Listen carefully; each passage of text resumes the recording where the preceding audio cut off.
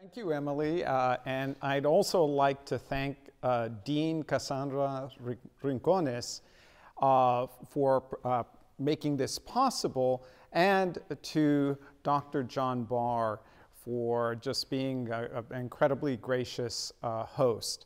And I'd also like to thank all of you for being here in the audience tonight. I know you have many choices of what to see and what to do during a busy semester. So thank you for coming out this evening. Now, I do a lot. My main line of work is really in literary history of Latinos and Mexican Americans in particular. But over the past 5 years, I've gotten involved with a public history project called Refusing to Forget, with 4 bona fide historians.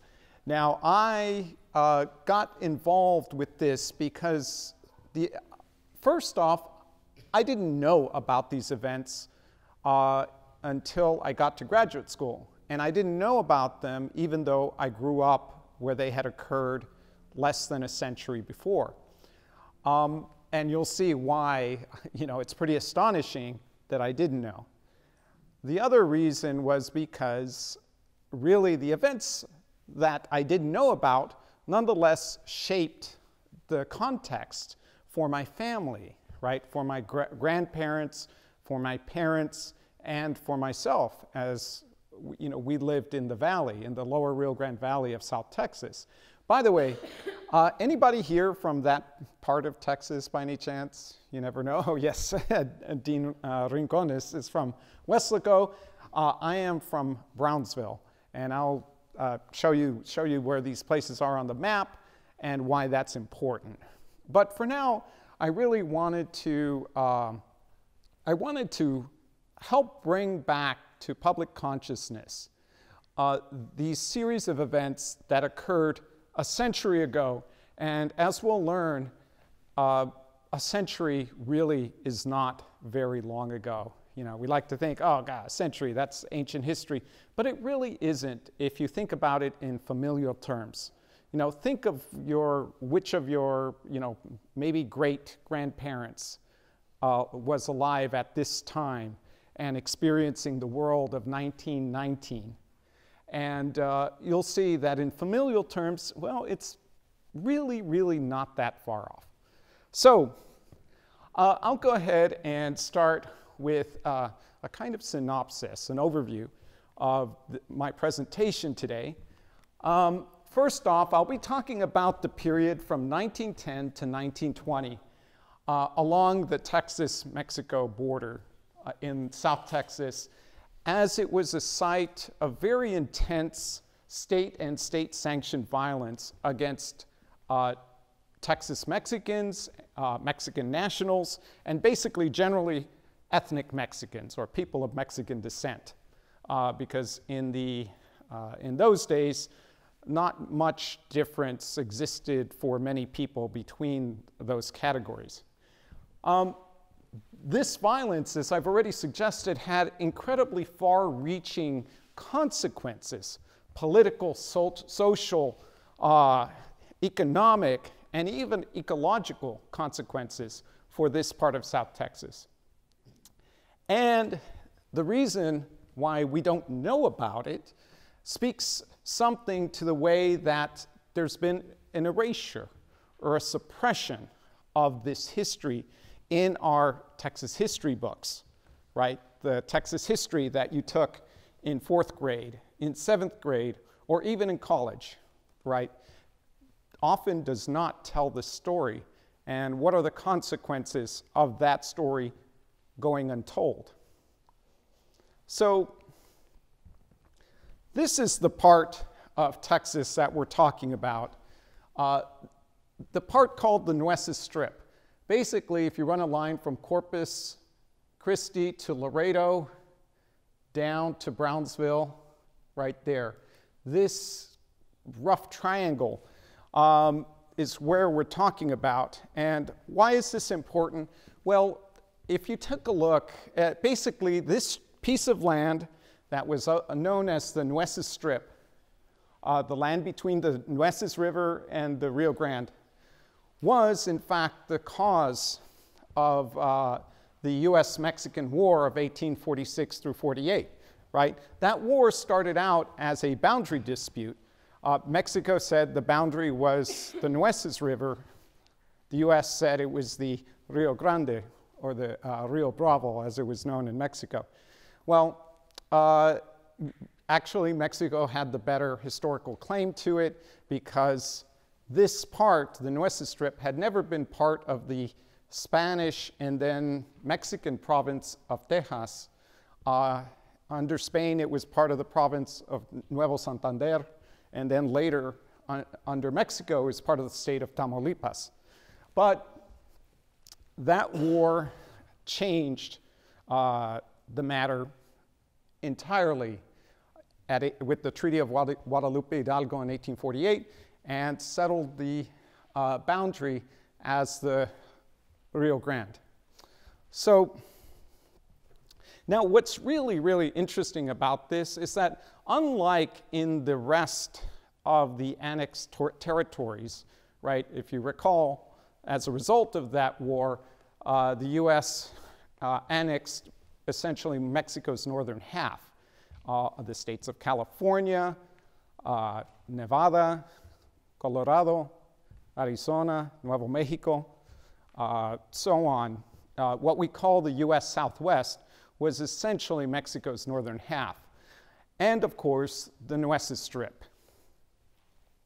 Now, unlike in those other parts where U.S. sovereignty meant a fairly rapid change in the economies and politics of those regions, this part of South Texas remained quite unchanged for a long time. So let's talk about the social world of the borderlands, or at least of the lower Rio Grande Valley, right up through the turn of into the 20th century. Essentially, yes, there was a change in national sovereignty, but in a lot of ways, things stayed the same. And what do I mean by that?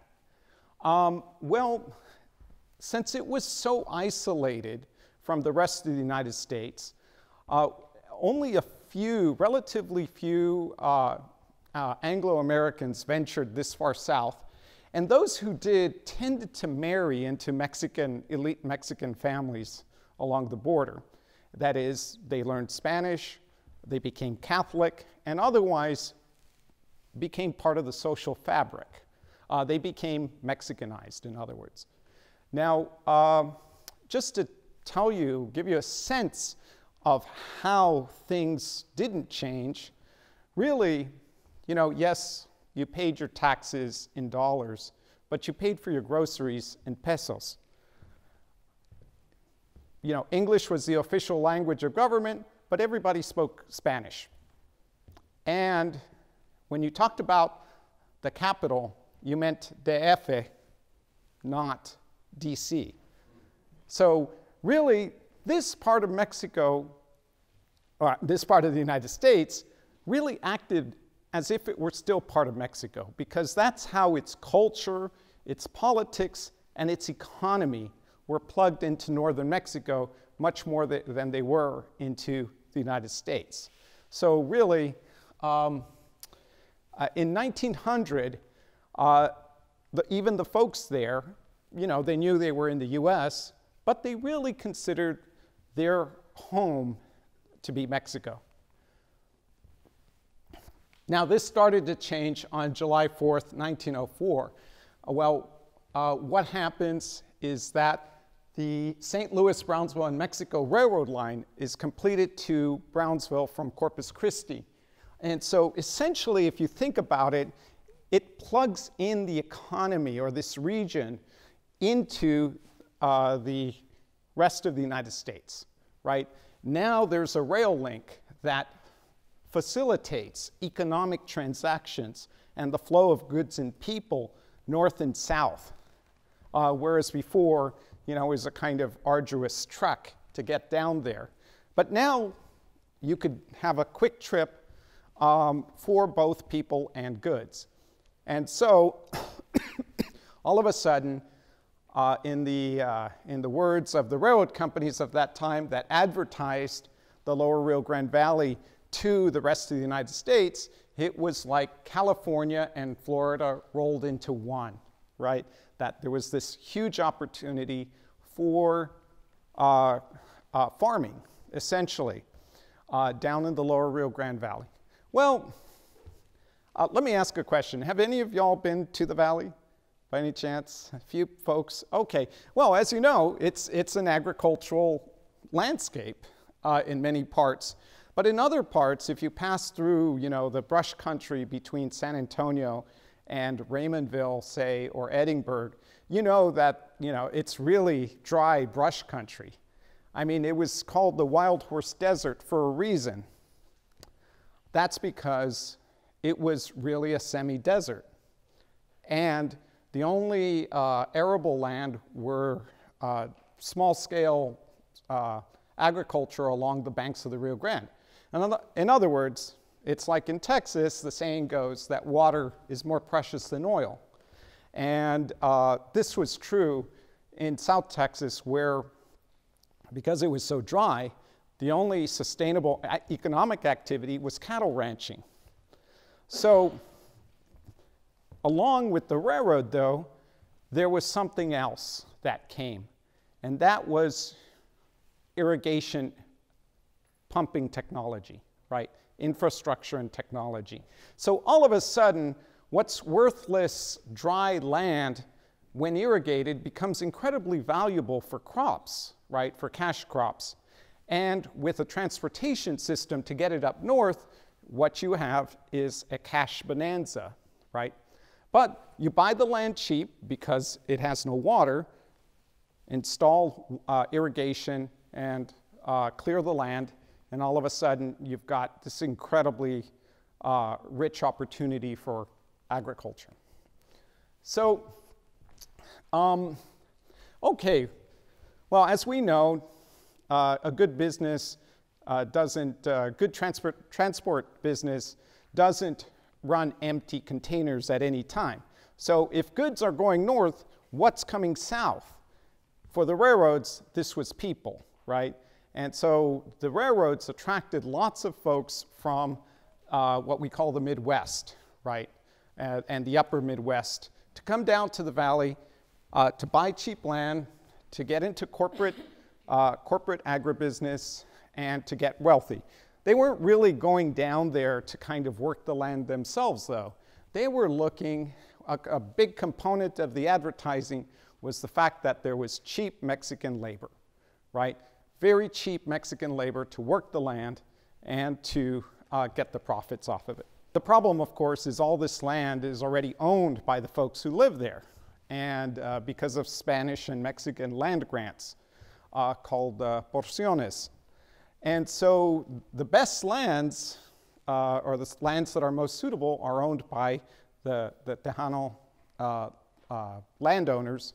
And this meant that there had to be a displacement of not only one economy, that is ranching, by another one, agriculture, but also of the people that are associated with both of those activities, right? And in this case, it was the displacement of the Texas-Mexican landowners by the Anglo newcomers who were farmers. Now, this took, and folks came from the Midwest in large numbers. That's the other thing. Unlike the previous migrations to the area, which were very small scale, there were substantial numbers of folks coming from the Midwest who also brought with them their politics. You know, this is the progressive era, recall, and then also their racial practices. That is Jim Crow, right? Racial segregation is the kind of order of things where they come from, and they don't see why it should be any different when dealing with the Tejano landowners. So, very quickly, there's a consolidation of power, a shift in power. In economics, you know, ranch land was bought cheap and then converted into irrigated farmland, thus causing skyrocketing land prices. Think of it as a form of large-scale land gentrification. You know, gentrification has been in the news a lot, but essentially, you know, if your neighbor makes significant improvements, the land value rises, which means your taxes rise, even if your base of income does not. So hence, this was a type of gentrification that occurred that helped displace the Tejano landowners who remained ranchers. There's, in politics, well, the newcomers switched to a whites-only Democratic primary. Now, if you remember, this is Texas's yellow dog Democrat country at this time. That is, you know, a yellow dog would get elected if the dog were a Democrat. So this meant that the Tejanos are getting essentially barred from meaningful political participation as well.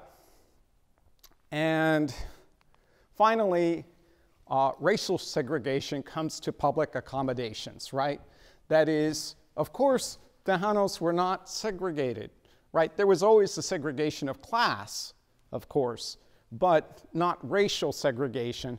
And so all of a sudden, the Tejano Mexican descent folks in the valley who were used to running things, who were used to going where they wanted, who were used to having a say in the matters of the valley, found themselves shut out. This occurred very quickly. And I mean, within the course of a generation, so that, you know, if a Texas Mexican landowner of this era had, you know, been put into suspended animation in 1900 or slept Rip Van Winkle style for 20 years, when he or she woke up, they would not recognize the place they grew up in.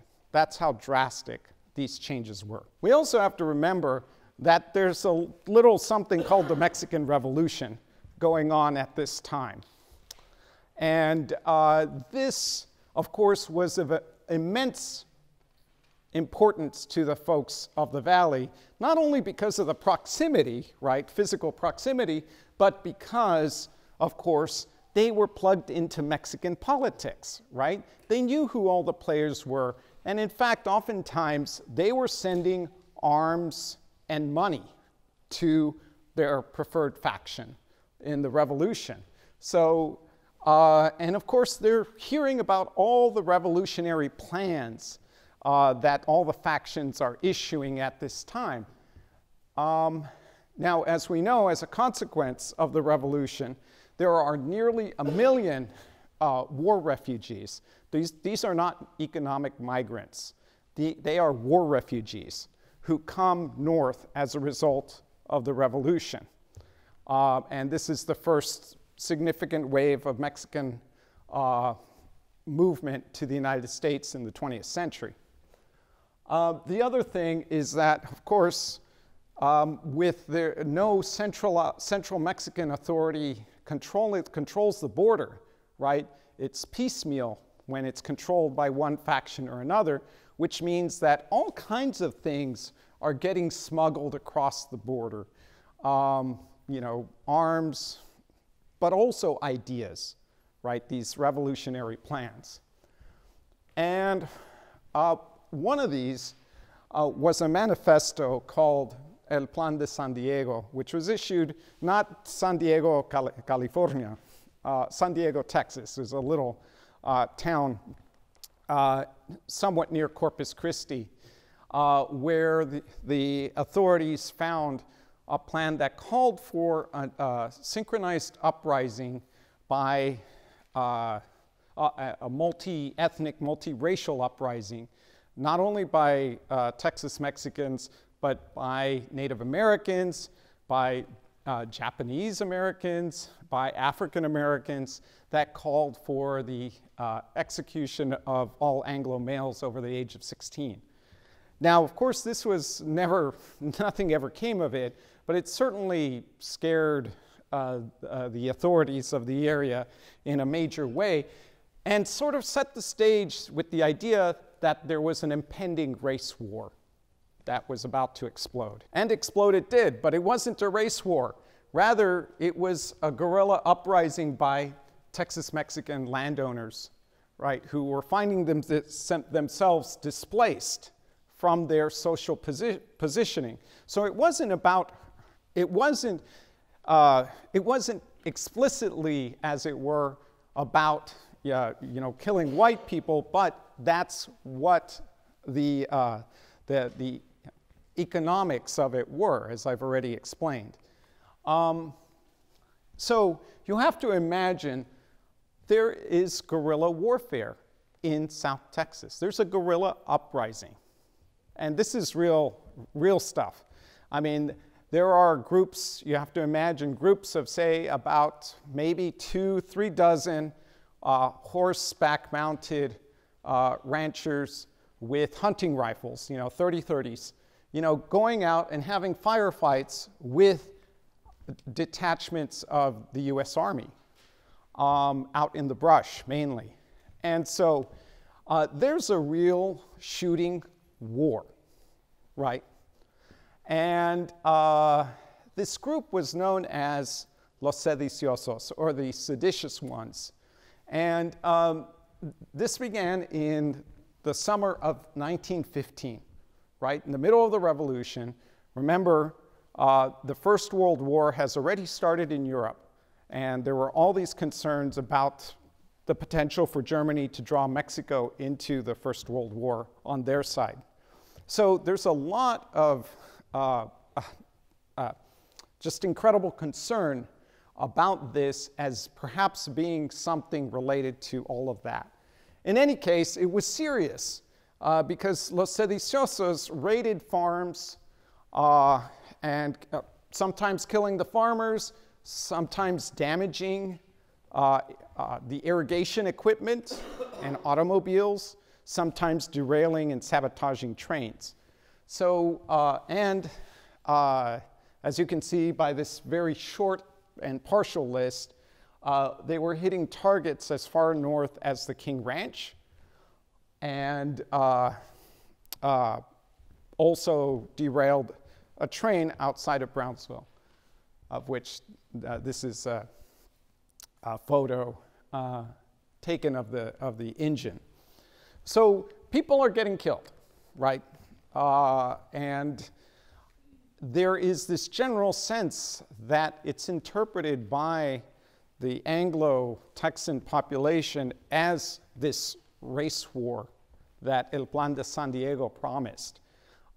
As I'm suggesting, it's not about that, it's about the economics of the situation, but nonetheless, this is the way that it's interpreted. Now, of course, the authorities are going to step in, right, to restore order. And this is where the governor sends the Texas Rangers in, and as well as the county law enforcement. And okay, the guerrilla uprising, while dramatic, is very short-lived. It's over in a matter of 3 months, in part because, well, it certainly was not sustainable, but nonetheless, what happens afterwards is really the heart of the story that I'm telling you today. And it's known as La Matanza, or the Great Massacre, the Great Killings, beginning in the summer of 1915. And essentially what happens is that for the Rangers and some county law enforcement and vigilantes associated with them, this is a race war, which meant that any Mexican was a suspect. Any Mexican was a sedicioso. Any Mexican was a bandit, and therefore had to be dealt with harshly, in the harshest terms possible. That is, outside the proper course of US law. So what began as an attempt to restore order, to restore peace, turns into the collective indiscriminate punishment of the Mexican descent population.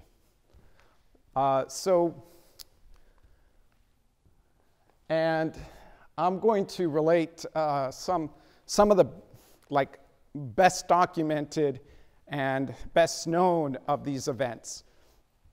And I will talk more about the first of these in a moment, as you'll see. But I'll talk in September, two very well-known Texas Mexicans of the border of the Hidalgo County, Jesus Bazan and Antonio Longoria, are shot in the back by Texas Rangers.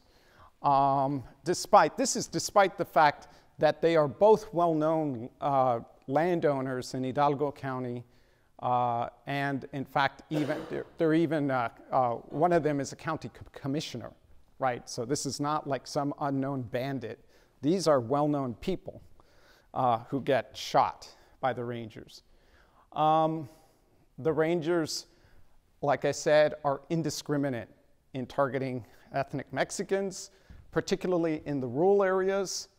I can talk more about this in the Q&A, but there is one of the reasons why there's a bit of doubt around the historical record is that the Rangers are not leaving paper trails, right? They are not, as it were, creating records of the atrocities that they commit. And so that's one of the reasons why it's difficult to pin together exact numbers, but we can talk about that later. Now, I am just going to warn you that the next image is perhaps the most iconic image of this. It's also very graphic, but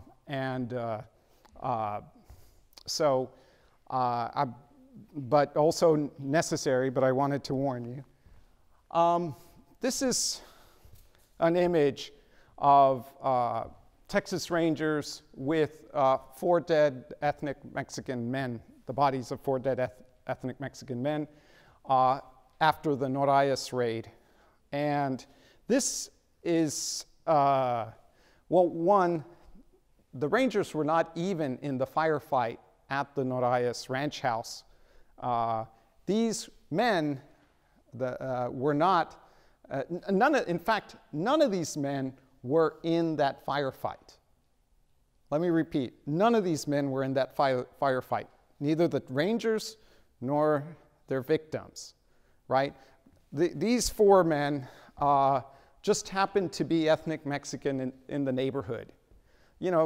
If you think about it, the sediciosos were rancheros. They knew, first of all, the reputation of the Rangers towards Mexicans, and 2, they knew the brush country like the back of their hand. They're not going to be hanging around to be captured by the Rangers. They disappeared into the brush. But like I said, any Mexican was a bandit and a sedicioso. And so these 4 unfortunate men just happened to be in the wrong place at the wrong time with the Rangers. Who, by the way, this photo is, in a certain perverse sense, extremely aesthetic. And what do I mean by that? It's extremely composed. As you can see, there are very strong diagonal lines, right, like that. That suggested, composition, that these bodies were dragged, and essentially is all about sending the message, this is what happened to you, if you at all challenge the kind of social power structure that is getting put into place at this time. I have a lot more to say about this photo, or I could, but I do need to move on. I'll just say this image was a postcard that circulated for the next 2 decades throughout Texas, right? And you just have to imagine the degree to which this type of racial violence was normalized in order for that to make its circulation as a postcard possible, right?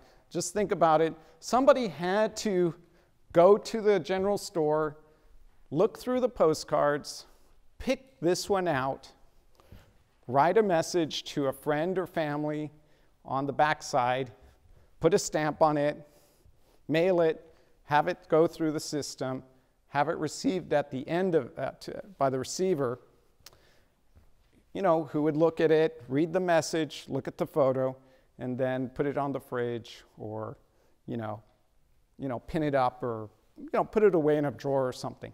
But the thing is that this is the degree of racial violence that was needed and accepted as simply necessary to maintain and establish white supremacy in South Texas at this time. So I'm just going to leave you with that.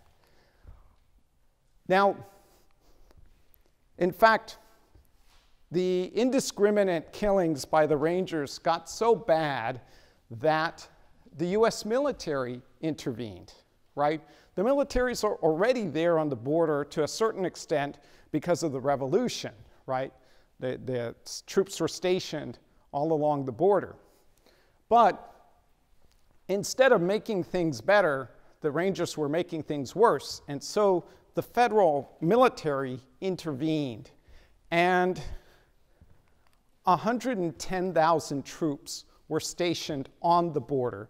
You know, we talk about the militarization of the border today, and the spectacle of the president sending troops down to McAllen for, to string some razor wire. But we're talking about a real military occupation, right?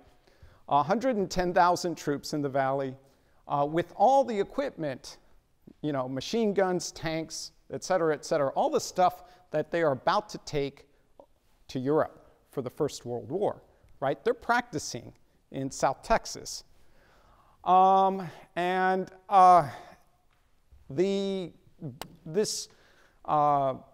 presence of the military not only succeeds in, as it were, completely quashing los sediciosos, but also mitigating the violence that the Rangers do, right? So now, as I mentioned earlier, the Rangers and vigilantes tended not to leave records, right, of the people that they killed without due process. If anything, the only trace of this that you might get, well, first of all, they were doing their killings, their execution-style killings, out in the brush, right? Out in the middle of nowhere, nobody could see them. Secondly, if they bothered to keep any record, it was that, say, the county sheriff remanded suspects to their custody for transport, to another town. Well, often in the record you find shot while attempting to escape. That's the only trace of these sorts of killings. The estimate by scholars is that we reliably have some form of documentation that about 1,000 ethnic Mexicans were killed without due process, right, of any kind during this period. Now, just for comparison, other scholars have documented that approximately 547 ethnic Mexicans were lynched between 1848 and 1930. So lynchings, of course, are a different category of racial violence, but nonetheless, to give you a comparison with that. As I said, the idea that this was a war zone should be taken quite literally, because this is a poster issued, a recruitment poster that was issued by the US military. As you can see, the US is already in the Second World War, or the First World War, and you can see no more men are needed for the Watch on the Rhine in Germany, but 26,000 men are wanted to relieve the Watch on the Rio Grande. So, as you can tell, the idea that South Texas is a war zone I can't emphasize it more. The U.S. military, as I said, manages to calm the situation down by 1916, but the violence is not quite over. And I'm going to talk also about one incident that is remarkable, not for its scale, right, at this period. And this was the Porvenir massacre that occurred in far west Texas. Think Big Bend country. So in late January of 1918, Texas Rangers and U.S. cavalry troops round up the village of Porvenir in the middle of the night. They come at 2 a.m. And they separate the men of the village, and we're talking about anybody older than 16, from the women and children, and accuse them of harboring the raiders of a ranch that's nearby, and 50 miles is nearby in West Texas. So they are shot on the spot, right? They're just executed. No arrests, just shot. And their bodies are left as an example. Their terrified families flee and only later return to bury them in a mass grave. This, of course, we've just come up on the centennial of that event last year, and I can talk a bit more about that. But nonetheless, the kind of complete and utter disregard for these folks and the way that this was carried out caused a series of investigations whose centennial we're celebrating even as we speak. So 100 years ago today, in the Texas legislature, there was an investigation into the Texas Rangers' atrocities during the previous decade. And these were started at the insistence of the sole Texas Mexican legislature in the entire legislature, that is State Representative Jose Tomas, or J.T. Canales of Brownsville. He got the legislature to investigate, to hold hearings into these matters 100 years ago.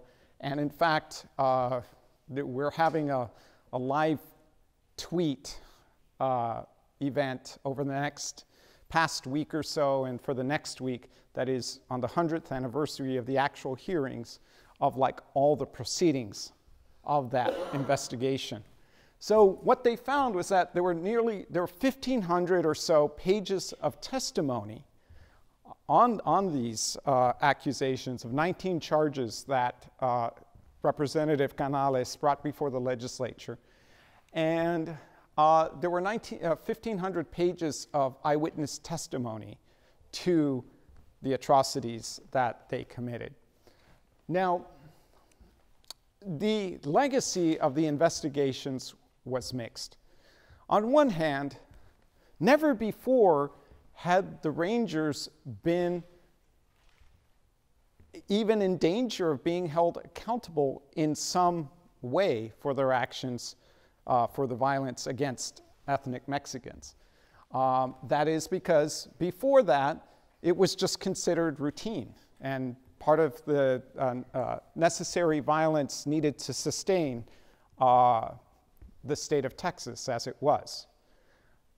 But, you know, using the legislative, the political process, Texas Mexicans had begun to assert that this was no longer acceptable. On the other hand, despite 1,500 pages of testimony, no Texas Rangers were ever indicted, and in fact, much less convicted. In other words, there was still a culture of official state impunity. And in fact, and this may ring some bells, but the idea was that the Rangers during this period were acting under the implicit understanding that the governor would pardon them if they were ever convicted. Of course, nobody thought it would ever get to that. You know, no one was even indicted, much less convicted. So, but the idea was that there was this granting of official impunity, and so that's why we call it state-sanctioned violence, right? This violence carried out by state agents with the tacit support, at least tacit, if not explicit, support of the state.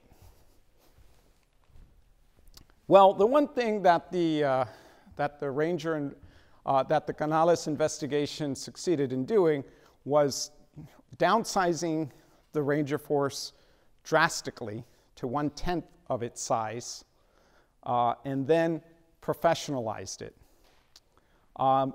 That is, you know, I can get into the details about that, but I think it should ring familiar in a lot of ways because, of course, these are some of the same discussions concerning police brutality that we have today. Now, let me take a look at immediate consequences of all this.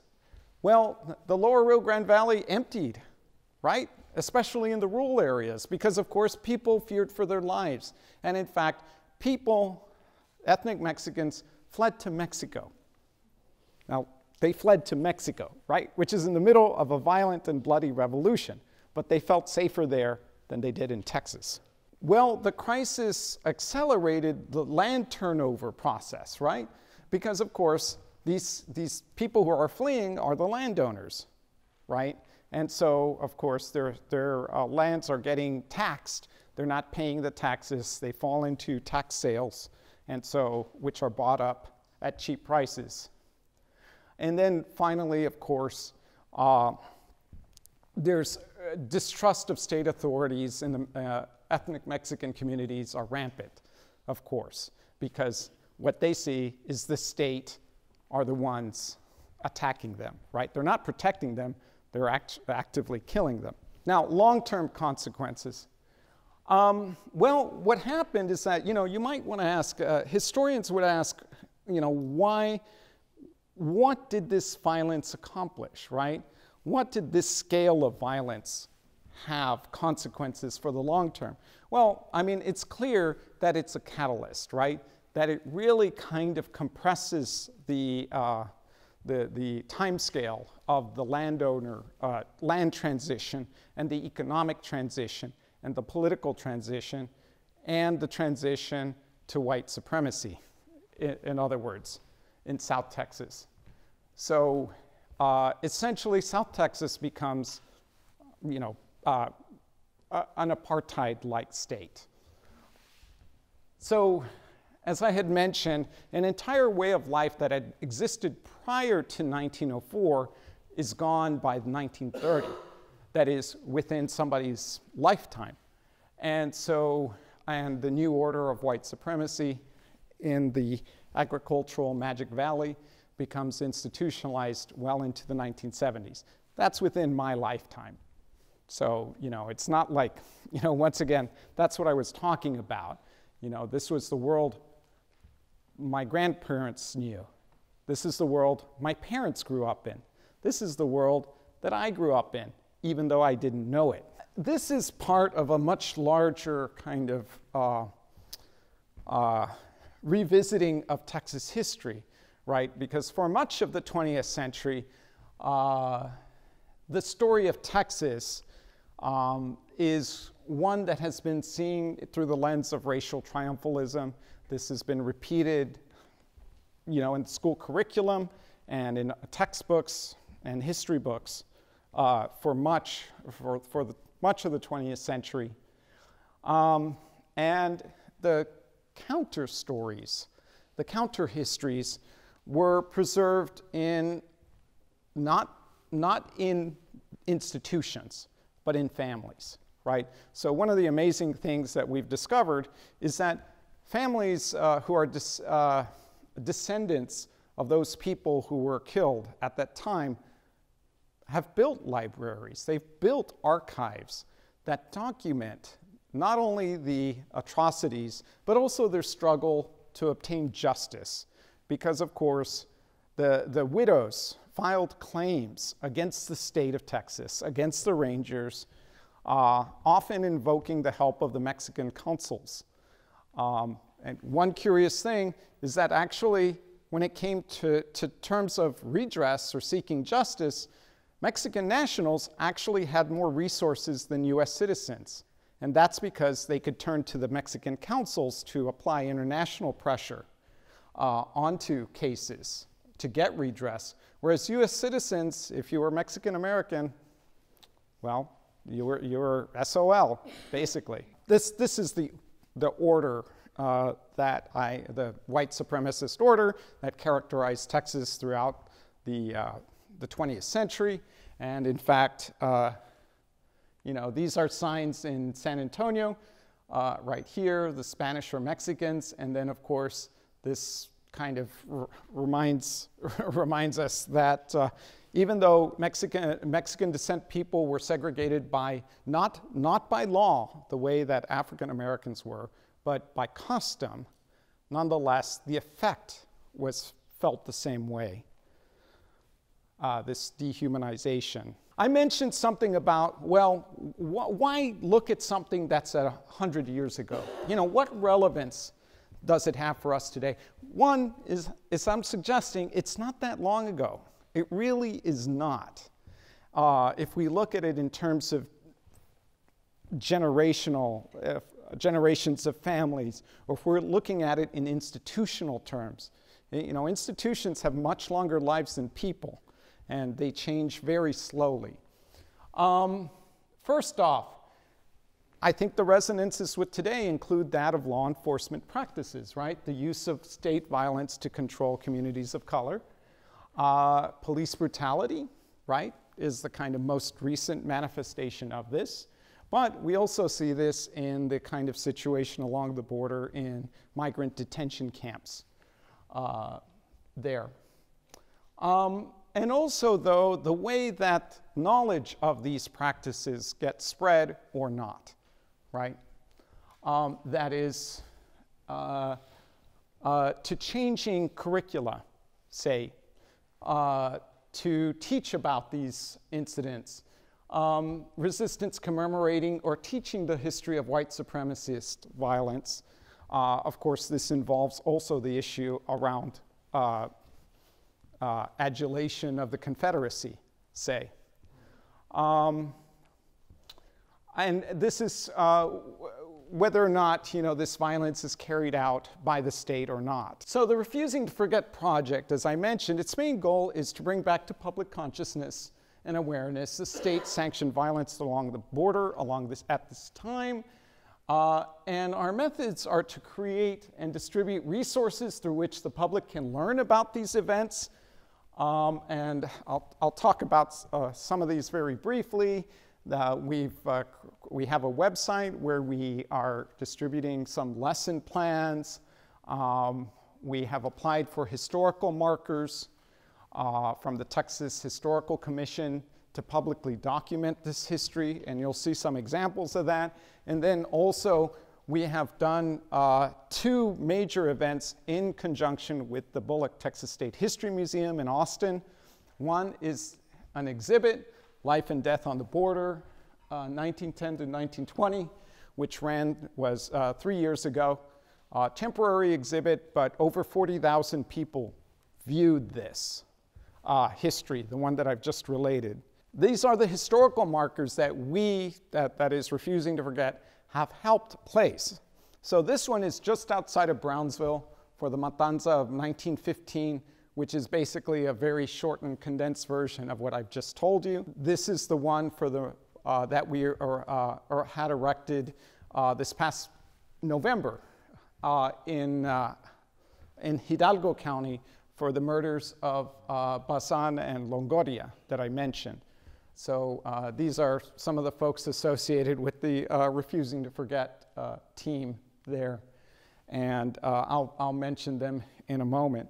And so we have, in conjunction with the historical markers, we've had ceremonies at for unveiling the markers themselves, where we've invited descendants of those folks affected to the event to honor their ancestors and them. But we've also had like day-long symposia at UTRGV, right? So we had it at UTRGV in Brownsville and UTRGV in Edinburgh with the two events, and this is the kind of program that we had there and all the events associated with it. One of the kind of unexpected things was that many folks have responded, many students especially have responded to it with creating artwork, right? Whether visual or in poetry, stories. That's something that, you know, you don't think like this is like stuff for art, but I think people do turn to art to make sense of what this means to them. And then we just had this conference at the beginning of the month, really, as you can see, which is a retrospective on the Canales investigation of 1919, and which was really well attended. It was a great event. Now, the folks associated with this are Moran Gonzalez, who's at South Texas College. He is also a descendant. That is, his grandfather was murdered by the Texas Rangers. Sonia Hernandez, who's a professor of history at Texas A&M. Ben Johnson at Loyola University in Chicago. And Monica Munoz Martinez from Brown University. Three of us, Trini, myself, and Sonia, are from the Valley, and both Ben and Monica are incredible colleagues and scholars. Ben Johnson has written the single best history of these events, and Monica has just come out with a book called The Injustice Never Leaves You, which is about the kind of the events, but also the remembrance of these events.